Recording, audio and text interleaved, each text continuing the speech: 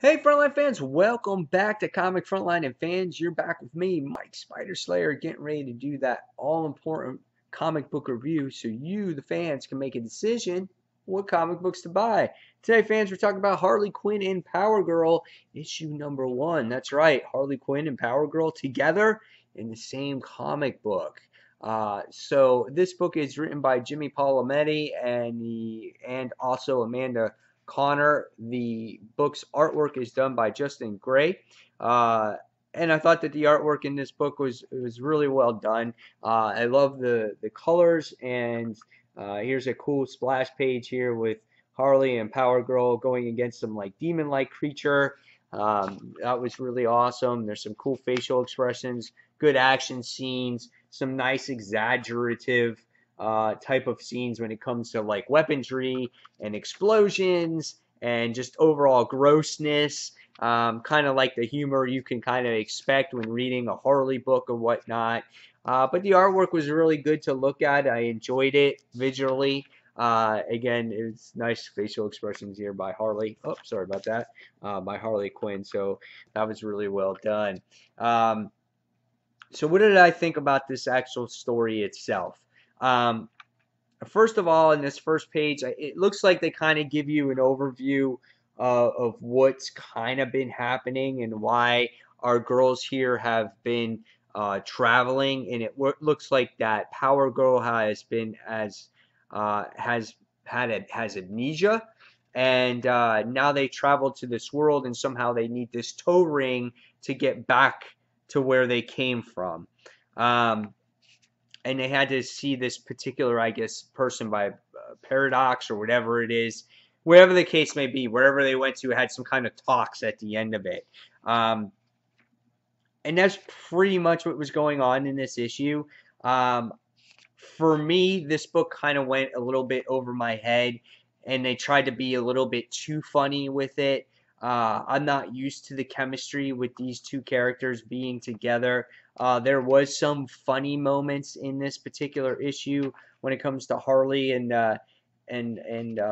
Power Girl being together, but with Harley being in space and just teaming up with Power Girl, it doesn't seem like it really fits well for me. They're traveling in this head, and it was just a weird book to read. And some of the things were humorous when it comes to maybe Harley having this little gun and it blows up this guy's head. Those interactions were cool, okay.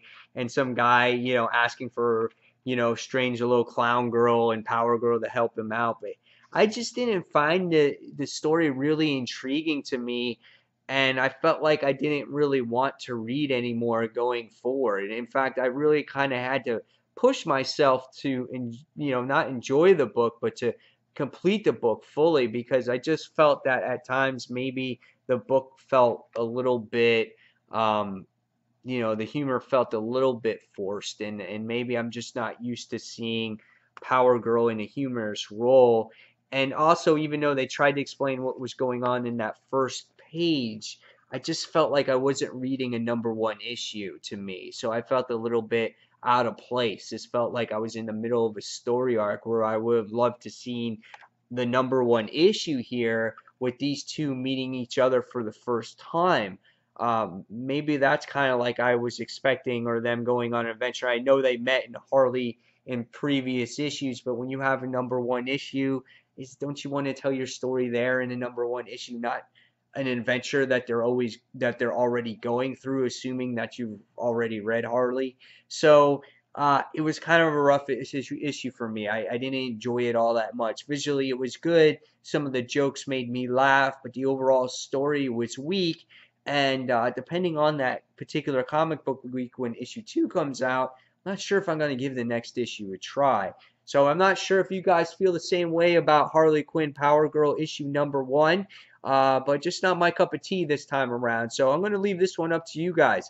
I'm going to give this one a 3 out of 5 stars. And fans, as always, thank you for watching Comic Frontline. And until that next comic book review, you can check out my own individual channel, Comic Book Corner 2.0, and you can check out our live show each and every Tuesday night uh, except for this week. This week we're going to be doing a show on Monday. So fans, again, as always, thank you for watching Comic Frontline, and until that next comic book review, this is Mike Spider Slayer signing off. Take care, guys. See you soon. Bye.